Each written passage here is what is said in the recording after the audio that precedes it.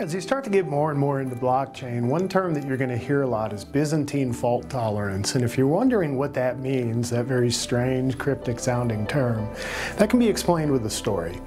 In 1982, a mathematical problem was formulated called the Byzantine generals problem. And without getting too detailed into the mathematics behind it, essentially what the Byzantine generals problem was a story about two empires fighting a battle. One empire exists within the confines of a walled city.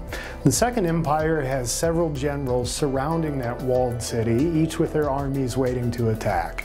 And the balance of power is very, very evenly matched between these two empires. And it is such that if all the generals agree to attack at the same time, they will have enough power to overcome the empire in the city and win the campaign. If they, for whatever reason, are not able to coordinate their attack simultaneously, and even one general misses the message, well then the empire surrounding the walled city is going to lose the campaign in the war.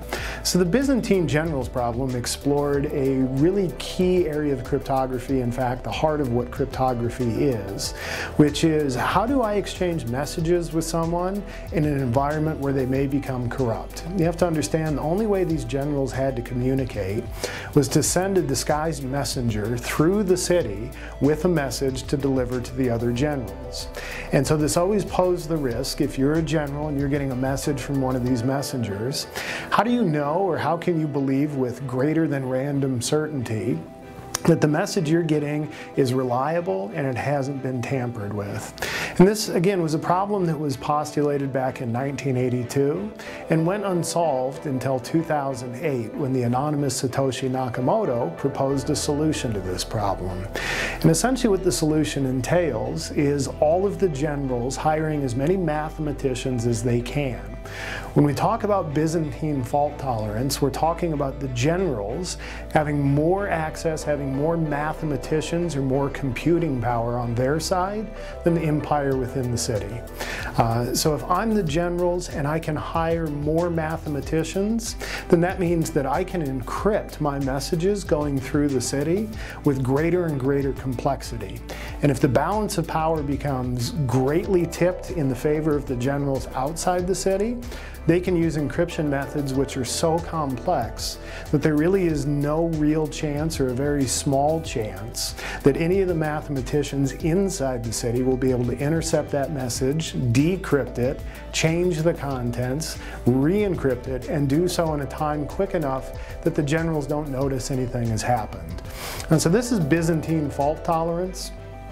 This is the fault tolerance mechanism that we see used in most public blockchain solutions right now, including Bitcoin, including Ethereum, although Ethereum's working on transitioning to a system called proof of stake, which we'll talk about in a later section. But when you hear Byzantine fault tolerance, often abbreviated as BFT, all we're talking about is this idea that blockchains become secure if they have more computing power, more hash power in the chain than off the chain. So solutions like Ethereum with 16,000 plus nodes, or Bitcoin, the largest blockchain network that there is with over 30,000 nodes, offer us a high degree of security and immutability because the computing power on those networks is so great that there's really no reasonable chance that an adversary could ever control as much or more computing power to attack the data on that blockchain.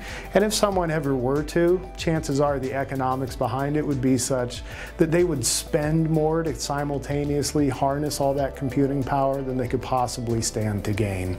And so this is Byzantine fault tolerance. It is the root of cryptography, which is simply the study of how do we send information back and forth securely in the presence of adversaries and bad actors. And it's what underlies all the security and immutability that we get in blockchain.